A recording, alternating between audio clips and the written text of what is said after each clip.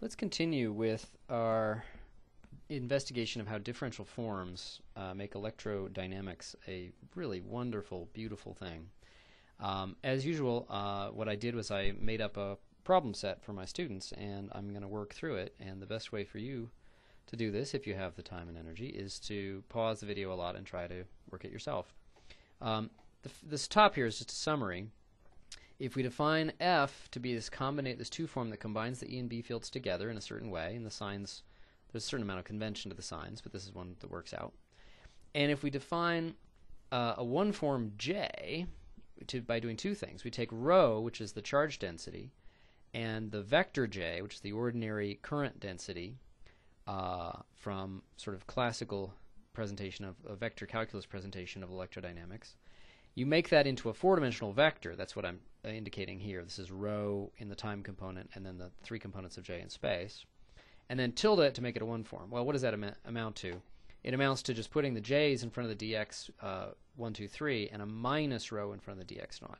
Because again, there's this funky minus sign in space-time that we still probably want to investigate more. But it certainly makes this stuff work out nicely. So if we define F to be the combination of the E's and B's and J to be the combination of the rho and the usual J's, then Maxwell's equations become incredibly simple. F is a closed two form, dF equals 0. And when we do star d star on F, which is basically the generalization of the divergence, then we get some constant times J. So this says that the fields are kind of it's sort of a generalization of like irrotational or conservative somewhat, and that if you look at the source of the fields, the thing that makes the field diverge in some sort of two-formy kind of sense, the reason you see divergence of E and B to put together in this way is that you've got some sort of source around the rho and the J. I put a K in here. I wasn't worrying at all about the niceties of the units before, but I'm going to go ahead and rewrite this with a 4 pi in here. If you choose the units appropriately, it turns out that this guy's 4 pi, and I'm really not going to worry about telling you about the details of that. It's just that this is the way it appears in the book that I like best, which is Misner, Thorne, and Wheeler. We also talked a little bit about how dF equals 0 a lot of the time means that F can be expressed as dA, where A, and if you look at that equation and translate it back into classical vector calculus electrodynamics, you discover that A is exactly the same kind of deal. Take what used to be a separate scalar, the scalar potential, and the vector potential, which is an ordinary three-dimensional spatial vector, put them together, make it into a one form, you get this minus, and it works out perfectly so that F is equal to dA. And so this encapsulates the connection between fields and potentials, and then this encapsulates the connection between fields and sources. Okay, so let's assume that we really can write F equals dA, and one of the things that you may have seen, I hope, if you've ever seen the vector potential, is the fact that it's highly non-unique. You can change A to a new potential A prime in what is a slightly complicated way in the old style, in the vector calculus style, to create a new potential. Well, here it's very easy. What could we add to A to make A prime? So A prime equals A plus, well, we just need to add something so that F equals dA and F equals dA prime. We need to add something whose D is 0. So A plus, let's just say C, where DC is equal to 0. So a closed one form. Well, a closed one form, let's actually go ahead and use the logic we did before. Most of the time, and again, there's going to be some interesting cases where this isn't true, most of the time, a closed one form is of the form C equals just D. Ooh, I shouldn't have put that in the same display here. Let's actually not even put it in the display at all. Most of the time, a closed one form is given by C equals D. Let's say lambda is a pretty standard choice for this. Lambda. Okay. So, in other words, we're going to say A prime is A plus D lambda. That's most of the time going to be the most general kind of gauge transformation. And it's just really, really elegant. It's just D of a function. And so what that tells us is the freedom we have to change A to a new potential is basically just take any function on space-time and then take d of it and then add that to a. So I won't go much further with the gauge transformation stuff. It's really, really important to modern physics when this stuff gets combined with quantum mechanics and quantum field theory and stuff like that. It's really at the heart of what are called gauge theories, but I'm not going to go in that direction at this point. Okay. All right, here's a fun thing. Given, if we know that f can be written as dA, if we're not in a situation where that's impossible, then we can actually combine everything into one equation. So why don't you try that? Pause the video if you want. Got star d star f equals 4 pi j in appropriate units. There we go. Okay, but then I'm just going to replace f with dA. That's it. It's a really easy problem.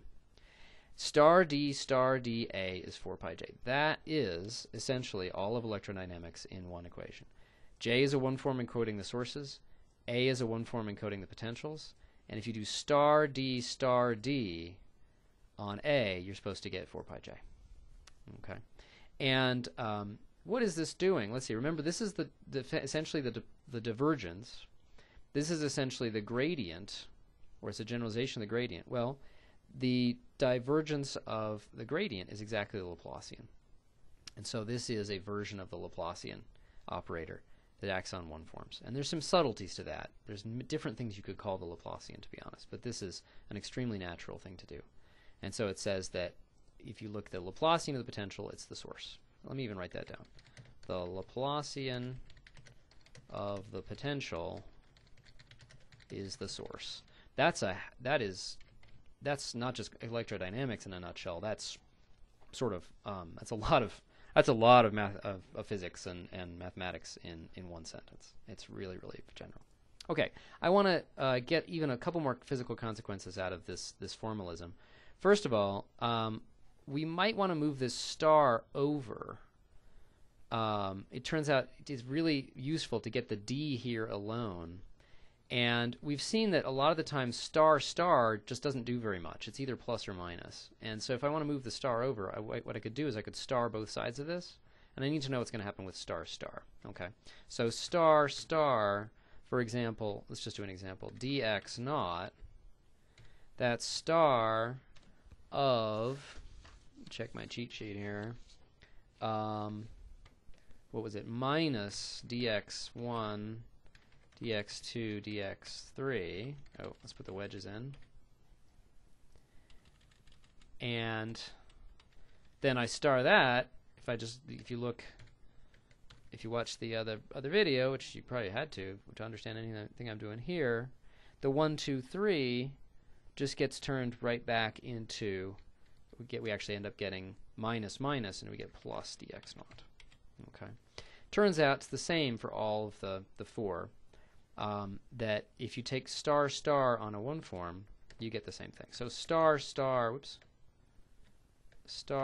j, for example, is just equal to j.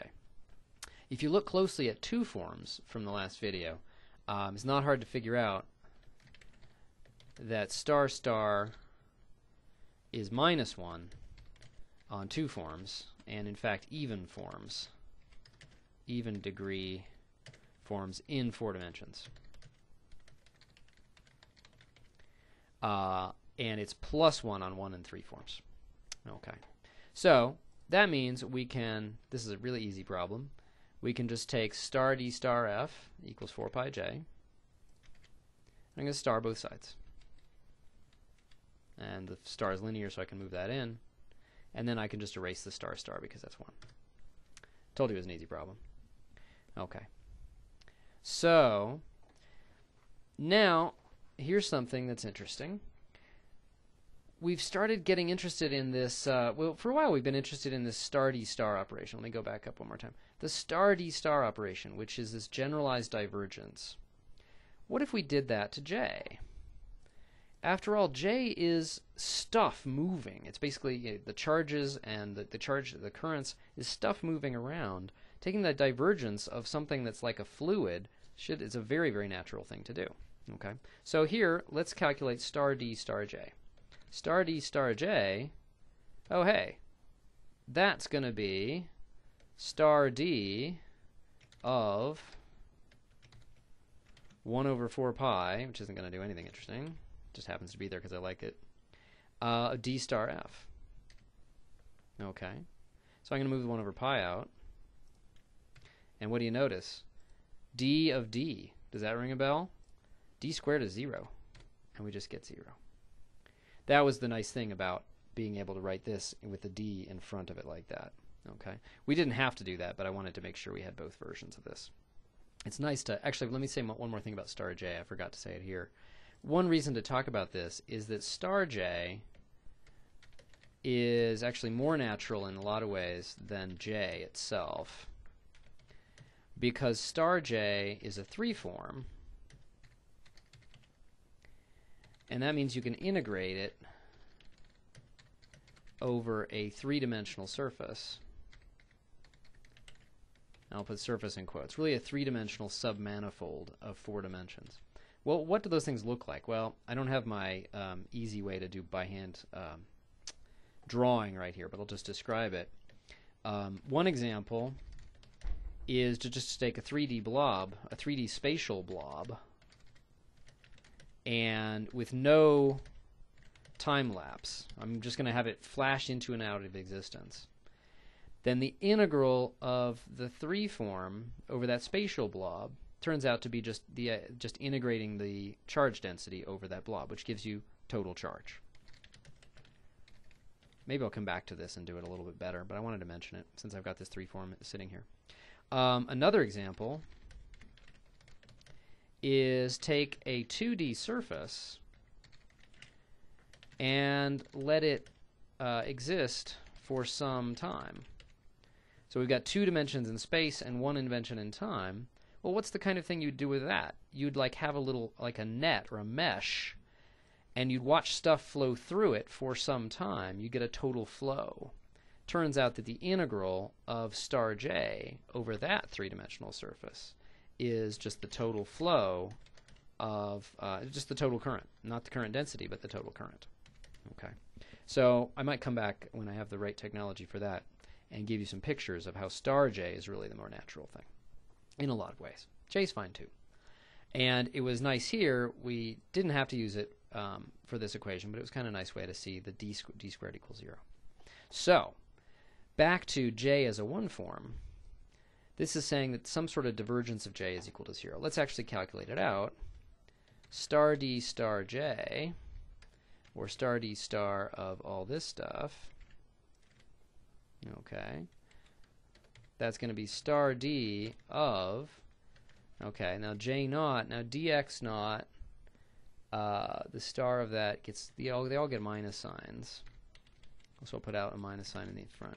dx1, wedge dx2, wedge dx3, and I'm just going to copy that.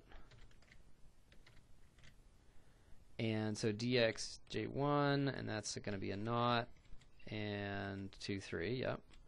And then 2, and that's a naught, and with our convention it's 3, 1 to get the signs right, and j3, dx naught, 1, 2.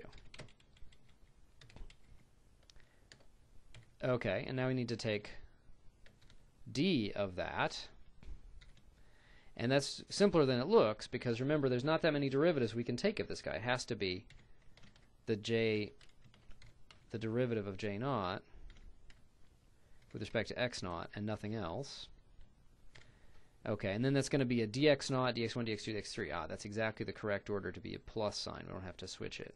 This is all going to be times, let me see if I can put that in here, dx naught wedge. Okay. And then I'm just going to copy and paste that. And I claim we're going to get 1, 1, 2, 2, 3, 3. And we have to be a little careful about the signs, though. Here we're getting the correct sign. Here, when we take gj1 dx1, it'll show up as dx1, then 0, then 2, then 3. So to switch it in, it actually is going to be minus. And here, I claim it's going to be minus as well. When I have a dx2, I switch it past the 0, that gives me a minus sign, and then 2, 3, 1 is in cyclic order, so that's okay. And then here again, the 3 passes the 0, and the 3, 1, 2 is in cyclic order. So, okay, and now taking the star of a function times the volume form, that's easy. Remember the star of the volume form, because it has a dx naught, it's minus 1, so that kills the minus. And so I just get, everything dies except this. Okay. Now remember what J naught was. Our identification of that, I don't really need the parenthesis anymore. Our identification of that was equal to minus, and here a minus, this other minus sign kind of saves us, d rho, and then the J1, J2, J3 really were the components of the vector, the current density vector. And so this was supposed to be 0. Remember, just from d squared equals 0, this absolutely fundamental fact about differential forms, it's saying that this quantity is 0. This is almost a divergence, but we just have to be careful. Oh, this is not a minus anymore. Sorry. Oh, no, it is minus. Yeah, there we go. We just have to be a little bit careful about that. Well, it really is minus the divergence, to be honest. Okay, so this just says that, let's move it over. It says that the rate of change, the time rate of change of the charge density with respect to time, plus the divergence of the spatial part of J, just the ordinary J vector, is equal to 0. That, hopefully, is a familiar equation. Let me say it might be familiar. What it says is it's the conservation of charge. It says that if the J vector is diverging, that means current is flowing out of a region, then that's going to be balanced. That's going to mean that d rho dt is negative. That means the total charge in that region, or charge density in that region, is decreasing. Similarly, if div j is negative, the arrows indicating the flow of current are converging. That's going to indicate this is positive, and that means the charge density is increasing. It's exactly the statement of conservation of charge. And so now we see it as a consequence of d squared equals 0. It's a really, really wonderful way to get it as a consequence of d squared equals 0. And once you get a hang of this stuff, this calculation just becomes sort of second nature, and you know that star d star on J is a divergence. It's a sort of a 4-dimensional divergence with the correct signs automatically put in to get a conservation equation. So this is super cool. The fact that, let's go back up to our main equations one more time. The fact that J is star d star f and the fact that df equals 0 combine to mean that the divergence of J is 0, and we get automatic conservation. So it's not something we have to put in artificially. We get conservation of charge automatically in a very, very beautiful way. And that was the answer to number 6, conservation of charge.